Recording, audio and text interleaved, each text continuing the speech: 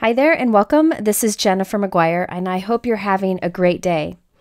Well, I remember when I first started learning about stamping, one technique that really impressed me and caught my eye was the resist technique. Since then, I've learned many different types of resist techniques where you do stamping, apply ink or watercolor or anything over it, and it resists that color. I thought it'd be fun to pull several of these resist techniques together in one video so you can refer back to it whenever you're looking for something new to do. I have lots of card examples and they all feature the new Hero Art My Monthly Hero May kit. This kit is packed full with the large 6x8 stamp set, coordinating dies, stencil, and some accents. Now this is one of those kits that's worth double what you pay for, so it's really a good investment. I really like the classic storybook style of this month's set, and I'm going to use it for all of my resist techniques. But keep in mind, resist techniques can be done with any stamps you may already have, and throughout the video, I'll mention which resist techniques work best with different styles of stamps. Let's start with traditional resist. This is the first resist technique that I ever learned that knocked my socks off and had me hooked. For this one, you'll need specialty paper. But first, let's get everything ready to do the resist technique. Right here, I just have a piece of white cardstock cut to 4 1/4 by 5 1/2. And I'm placing this oval die and this tree frame die right at the center and running it through my die cut machine. These dies are included in that My Monthly Hero May kit. For my card, I decided to cut the swing off because I'll stamp the swing instead. Now for the actual resist technique, I'm using Ranger Specialty Stamping Paper. This is a really cool coated cardstock that is a little bit slick and is fun for techniques. If you don't have this paper, you can use glossy cardstock instead. I'm taping that paper into my MISTI, and then I'm placing the frame over it temporarily, just so I can position my stamps. You don't need a MISTI stamping tool for this technique. However, since I'm making multiple cards, I thought it would be handy. I'm positioning the little girl on a swing, a sentiment, a dog image, and leaves from that monthly hero kit, transferring it onto the door of my MISTI, removing the frame, and now it's time to stamp. I'm stamping with VersaMark Ink, which is a clear ink, and it works great for this resist technique. I'm stamping that onto that coated specialty paper. Again, you could use glossy cardstock instead. Then you want to heat set it till it's completely dry and the images disappear. You can barely see them at all. Next, I'm going to apply dye ink over this. I find the darker the ink you use, the more magical the results are. I'm using an inking sponge. However, you can drag the ink pad across it if you prefer, or use some kind of rolling tool. So I'm applying navy to the top, cornflower to the middle, and dusty blue to the bottom, and then I'm buffing off the excess ink. You can add more color if you prefer, and you'll see the images magically appear. That's the traditional resist technique, where you use VersaMark ink or a clear pigment ink on some sort of glossy cardstock. Now on the frame, I'm putting some Dries foam strips. They're really thin and flexible, right around the edge. I'll glue my resist oval onto a note card and then put the frame on top. I like that added dimension behind it. I die cut another frame from white cardstock just to cut off some extra leaves, and these little leaves I'm going to glue onto the frame of my card. This little step takes a few minutes, but it's definitely worth it because it adds a lot of interest to have those additional leaves. I'm also gluing on some pearls here and there. So there you can see the beautiful resist technique. This works with any stamped images. Again, I think it's better with darker inks, and it gives you a really smooth, slick finish. If you've never done traditional resist, I recommend it, and I'll link to a video here. Another fun kind of resist is where you apply black ink on top. You could use any color, but the black ink on top is really impressive. Now I'm going to start my card. I end up changing gears along the way, but I'll show you what I did just so you can get some more ideas. I first wanted to do a masked frame, so I'm using Avery removable adhesive sheets. And I trimmed them down, so I had 2 that were 4 1/4 by 5 1/2.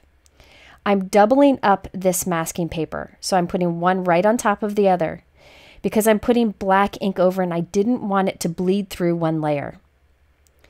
I'm using this Hero Arts nesting rounded rectangle die, taping it right to the center and running it through my die cut machine.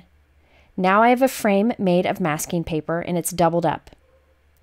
Next, I'll apply this to a piece of white cardstock that's 4 1/4 by 5 1/2, and we have that opening centered right on that cardstock. Next, I'm going to apply color to this background. I'm using Distress Ink and an ink blending tool to create a rainbow effect, but you could do anything you want. You could even use patterned paper here. You could use colored paper, anything you want, but I thought the rainbow would be a neat effect.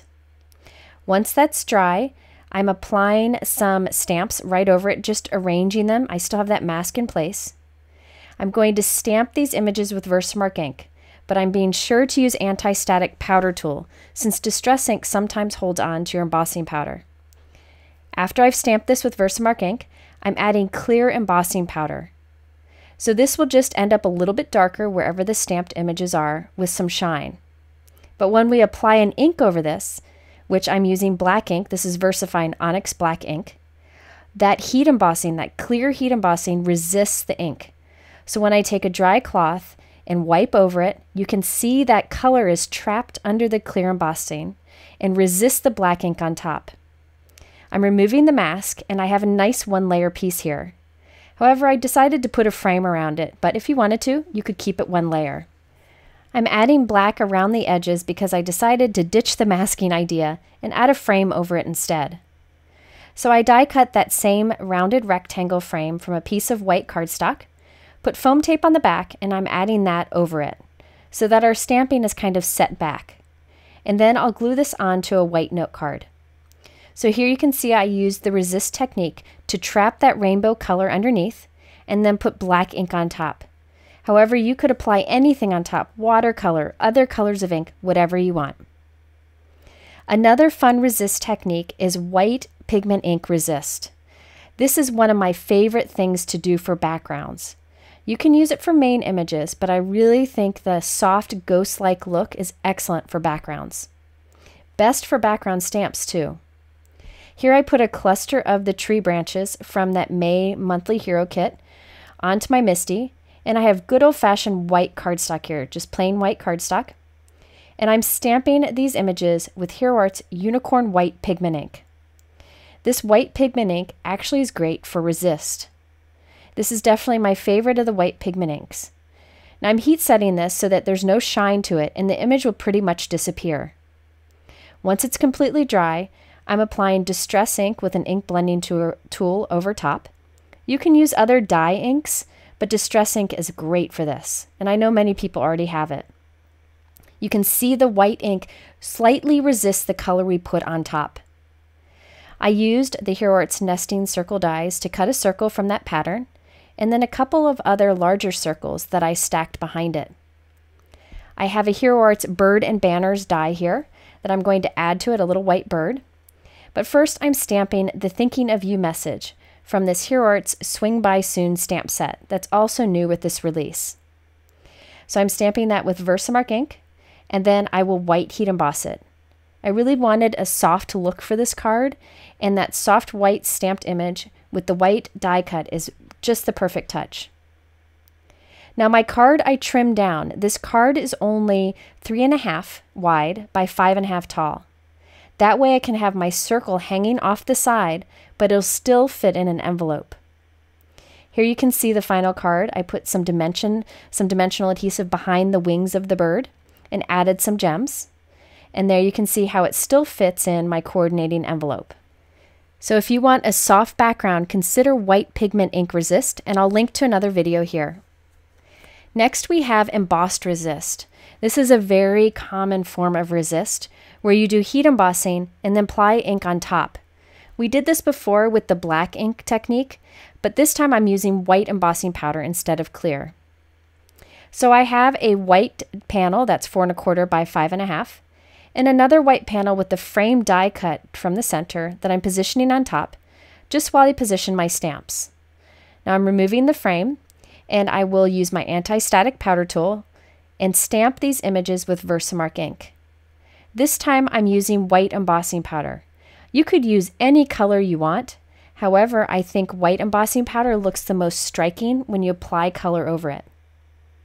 After I've heat set this completely, you can apply pretty much any inks on top here. You can use dye ink, pigment ink, watercolor. But what I'm using is Hero Art's Ombre Reactive Spring Day ink. This is a new ombre ink pad. You can see the 3 parts of the ink that apply 3 different colors. I'm rubbing this back and forth across my stamped panel, and that way I can get like a stripe look going across it. I do kind of wiggle back and forth a bit to help blend the colors.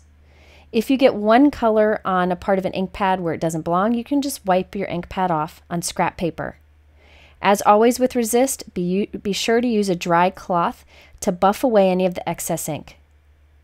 Here I'm using an inking tool to just kind of blend the colors together more. And again, buffing off the excess ink. You can see that white embossing resists the ink that we put on top. Since this is a reactive ink, when you add water to it, it creates a whiter look in that area. And so I'm sprinkling on some water from a paintbrush, just flicking some water drops on for a little bit of interest in that background. I added the frame on top with foam adhesive, added a few extra die cut leaves, and there we have the finished card with that beautiful background using the embossed resist technique. Again, you can do this on any cardstock with any color of embossing powder. Next, I wanted to show you another example of embossed resist. I used direct to paper with my ink pad in the last example and some inking tools, but I wanted to show you can also use stencil brushes. So I've arranged some stamps on my MISTI. Remember, you could stamp these each individually with an acrylic block if you don't have a stamping tool. I'm stamping all of the images onto white cardstock with my VersaMark ink. Then I'm going to again add white embossing powder. You could even use like a pearl embossing powder here, and that would be beautiful too. After I added the white embossing powder, I'll heat set this. Now remember, you can apply different types of color over this. This time I wanted a softer look, so I'm using these Tim Holtz Distress blending brushes, and I am really excited about these brushes. I like that you can protect the brushes when you're not using them, and that piece that slides down, you can control how tight the bristles are when applying your color. It really holds up well, and I've been happy with the results. So here I'm using a soft cornflower blue from Hero Arts. You can use a lot of different ink types here. And I'm brushing the color back and forth. Now you could stipple this by kind of pouncing up and down, or moving in circular motions, or just brushing back and forth. It gives this beautiful stenciled look, and I like that the color kind of builds up around the white embossing. So you can see the white embossing is again resisting the color we put on top. I'm going for kind of a soft look here with a glow up in the sky. So I have butter bar ink that I'm applying up there. And again, you can control how the color goes down by sliding that piece up and down on the brush. And I'll show this more in a video in the future. So here I've got a soft background. You can see I haven't buffed off the extra ink from that top there. You see how the branches look a little yellow? But when I take the dry cloth to it, it really brightens up that white, and you have a gorgeous resist technique. I added a die cut frame to this one also, trimming off anything that's peeking out of the edge there. And I'll add that to a 4 1/4 by 5.5 inch card. I really like that tree frame die included in the kit. I wanted a bunch of extra leaves this time, so I used that new background die that you see there to the right. That's another new one from Hero Arts. And I die cut a bunch of leaves and glued them onto this frame. Those added leaves really add a lot of texture and really kind of make the card stand out a bit more. So there you can see a soft embossed resist technique using those fun brushes to apply the ink. So this embossed resist technique is best if you want crisp results. If you want softer results, you can use VersaMark Resist without heat embossing. This kind of looks like the white pigment ink one from before, but instead I use VersaMark ink. This time I thought I'd create my own stamp from a die. So I have this Hero Arts feather die that I die cut from white craft foam. I'll go ahead and tear a few of the feathers off just to have some openings on my stamped image. And then I will temporarily adhere that foam die cut into my MISTI. You can use an acrylic block instead. So I'm going to actually stamp with this die cut. I'm inking it up with VersaMark Ink and stamping this onto white cardstock. Now this technique does work best with more solid images since this is very subtle, or for background images. I double stamped it just to make it a little more obvious. Now that VersaMark ink will disappear, but you do want to heat set it. And now I'm applying Distress ink over the top. You can use other dye inks if you wanted to. You can see this is very subtle, definitely the most subtle of the resist techniques, but it is excellent for backgrounds. I decided to use it for a focal point on this card, but I do think it's best used for backgrounds. I couldn't find my corner rounder, so I'm actually using my rounded rectangle die to round each corner by placing it right into the corner of the die and running it through my die cut machine 4 times. I added that to a card with a background die. This background die is another new one from Hero Arts that is just so beautiful. And I added a hello die cut to the front, along with a happy thought sentiment that is from that same My Monthly Hero kit.